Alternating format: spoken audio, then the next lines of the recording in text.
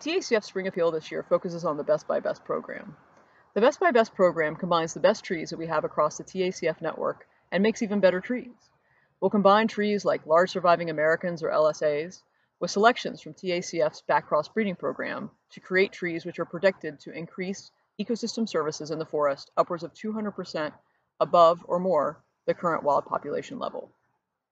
Based on statistical comparisons and analyses of parentage, phenotype, site conditions, and other data, the science staff at TACF have collaborated with numerous volunteers and partners like you to identify the most disease-resistant American chestnuts across the TACF network.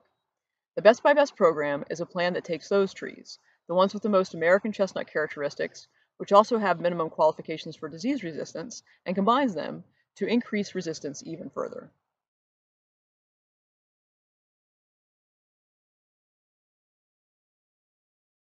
Your funding this spring will contribute to the rental of bucket trucks for controlled pollinations across the eastern U.S., supplies to do those controlled pollinations, and then the harvesting and storage of those seeds, and finally the testing the following spring. It'll also support student internships in each of our 4 regions, students who will help learn more about the work to try and restore the American chestnut and what it takes to do this on other forest trees.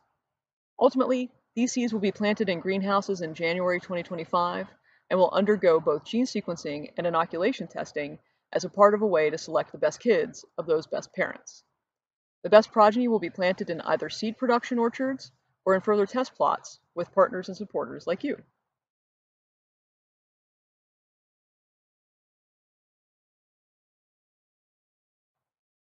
In making approximately 50 crosses every year, this program will take about 5 to 7 years to run through its course, going through dozens of selections already identified.